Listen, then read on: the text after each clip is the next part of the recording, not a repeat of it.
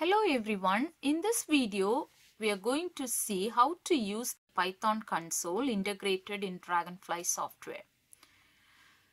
For demonstration, in the end we are going to do non-local means image filtering using this console. Okay, first let me explain some of the important features of this console. It's always easy to execute commands, so it's the fastest way to test a piece of code. The next feature is tab or command line completion. So it automatically fills the partially filled commands using the tab key. Okay.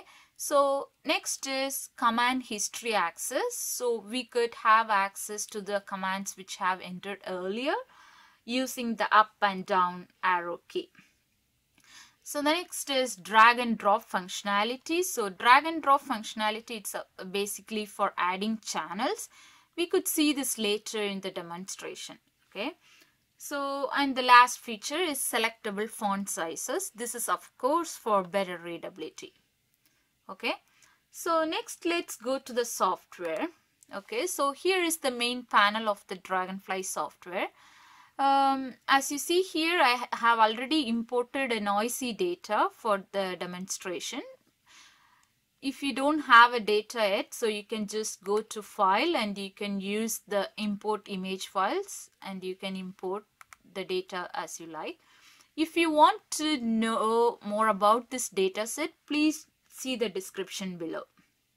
Okay, it's a noisy data. I'm going to denoise this image using a non-local means filter and of course using this console. Okay, so first let me tell you how to go to this console. Go to the top menu. You will see utilities and go to this utilities menu. It's a Python console over there. Okay, when you click on this, you will end up seeing a black window. So this panel has like you can adopt this panel just by clicking here, and you can also maximize the screen. You can maximize it, you can, and as I said, it's of course it's selectable. You have selectable font sizes, so you can increase the font size just by using the plus sign, and minus just to decrease the font size. Okay, first what I'm going to do is, here I need a data. I'm going to write a piece of code in this console for denoising this noisy data. First I should have access to this data. So what I'm going to do is this is the feature that we learned. So it's a drag here just to add this channel.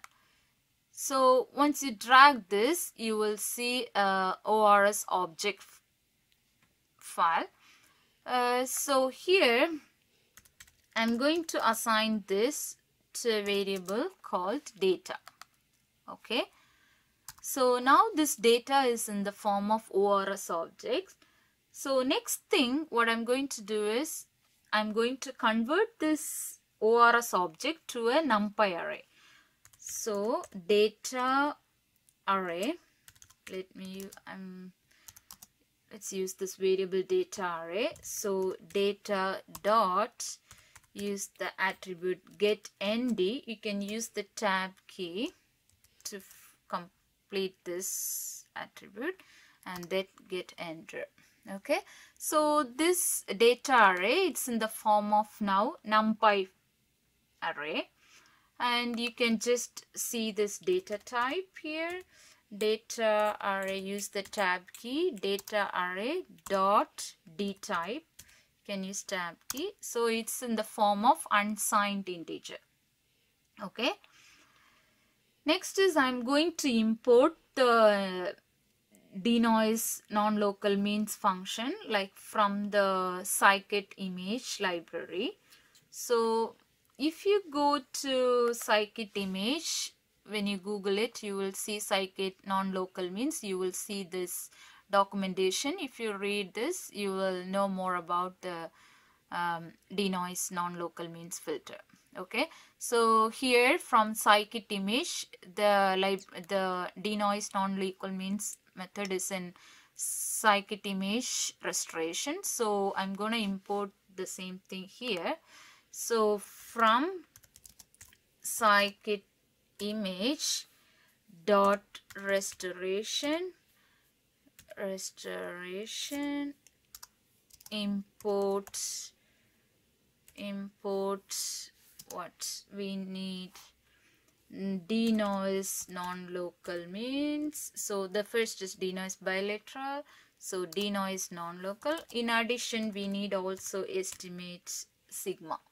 Okay, and the next thing we have to the data array is in the form of integer. So for processing this, for denoising this, we need the data is in the form of float. So let me use the NumPy package. So for that I need to import this NumPy package to convert this unsigned integer to a float data type. Okay, so data array float. Okay, float, which equals, so what we have to do is use the NumPy package np.float32 of what, the data array. Okay, so now this data is in the form of float data type. If you want, you can just check with this command .dtype. So now this is in the form of float data type. Okay, so next thing what I'm going to do is I'm going to estimate this sigma value using this function estimate sigma. So sig equals numpy dot, you can refer to the scikit image documentation for more explanations. So I'm going to use the same here, estimate sigma of, so the float are the data which is in the form of float, and then comma, there is another parameter which is multi-channel. I'm going to assign this as true. Okay, double bracket, enter. So this gives you the sigma value. You can just enter and see this is the sigma value. Okay, so and the next thing, once we estimate the sigma value, we have to use this denoise function to get the denoised data. So denoise equal denoise non-local means of our data which is in the form of float, comma, there is a parameter we have to feed which is h, that is I'm gonna use 1.5 times of my sigma value, and then there is another parameter fast mode for fast processing which is true, and then for multi-channel that's also true. Okay, and then enter. It takes few seconds to finish, so let's wait, it's processing. You will see the blue circle here. Once it's done, it goes to the next line 33. So now it's processing. Okay, yeah, now it's done. Okay, so you will see it goes to line 33. So now it's done. So in our hand now we have our denoised data. So we have to visualize this, how it looks, right? So first thing, I'm gonna use this like from ORS model. Okay, from ORS model, because this data is in the form of, now this DEN is the denoised data is in the form of NumPy array. Okay, next thing we are going to trying to convert this NumPy array to a channel to publish this data in the UI. Okay, so for that, from our ORS model, I'm going to import a method called create channel from NumPy array. Okay, so what we are going to do is we are trying to create a channel from the NumPy array. So I'm going to use a method called create channel from NumPy array. Okay, and then enter. So now I'm going to enter a command which is denoised channel. Okay, denoised channel, which is what? Create channel from NumPy array of my NumPy data. Okay, so this is my NumPy array. So we are trying to create channel from NumPy array. Okay, and then enter. And then if you want, you can just set title for this. Otherwise, it will take the default title. So what I'm going to do is I'm going to set a title. Use the tab to give set title, and then this is called auto tab completion. Set title. I'm going to give here denoised data. Okay, close the bracket, enter. Now we gave the title, we set title for our channel. And one last thing we have to do is we have to publish this channel. Okay, for that denoised channel dot publish is the command. Publish. Once you enter, you could see this in the data properties panel. Okay, now you can just undock it, dock it. Okay, I can just close this. Okay, so now we have a noisy data and we have a denoised data in the panel. So this helps you to visualize this, how our denoised data look like.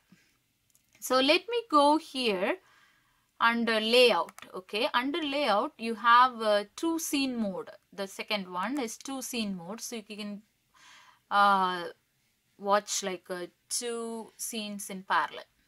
Okay, so what we are seeing in this scene is our noisy data. This is what we see. And in the second scene, I'm going to enable my denoised data. Do you see the difference? So this is our noisy data and here is our denoised data. Okay, if you want to visualize this in 3D, go to right click and give 3D. Okay, so this is noisy data in 3D and this is the denoised data in 3D. So make sure you enable this, so you will see this denoised data in 3D. Okay, if you want, you can just give color maps. Go to window leveling and make sure you select this data. I'm gonna give blue, red, okay, blue, green, red for both of this. So this is for noisy data, and go to denoise. Make sure you select the scene and then give blue, red, green, red. As you see, so this is our noisy, so most of the features are hidden. So as you see here, it's more visible. So that's it. Thank you for listening.